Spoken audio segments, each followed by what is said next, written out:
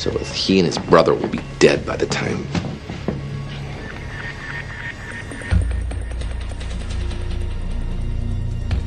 What if the dandelion was in fertile soil?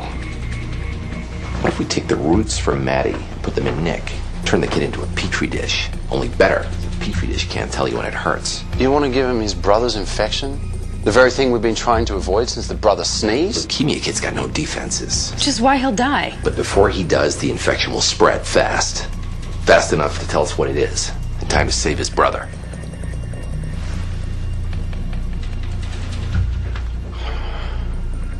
Do you see any other way?